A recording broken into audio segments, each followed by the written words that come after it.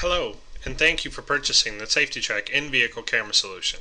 This short video will outline the steps to successfully set up the FTP server for the upload of your video files. Now, a few notes before we get started. The FTP software is currently only supported on a Windows platform. Secondly, the device we're installing the FTP software on needs to have a static IP address. If you need any help with this, contact your network administrator or us here at SafetyCheck. We'll be glad to help. The first step in the setup process is to create a folder for all your video files to go to. To do that, we're going to click on Start, go to the Computer tab, navigate to the C drive, right-click, New, add a folder. Give the folder a name. In this case, we'll name it Video. Secondly, we're going to go to our SafetyCheck website, which is www.safetycheck.net, to download the FTP software. To do that, we're going to click on Support, File Downloads, go to the FTP server download.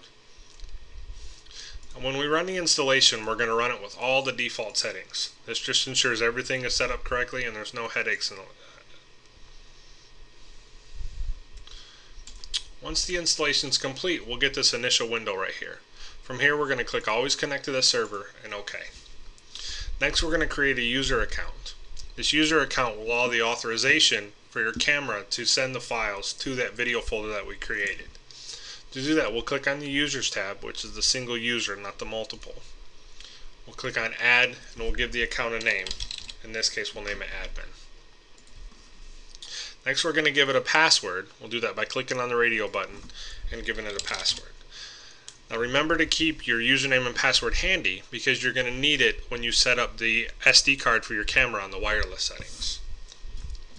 Now our next step is to go to the shared folder section. We're going to add that video folder that we created. So to do that, we'll click Add, go to the C drive, highlight the video, and click OK.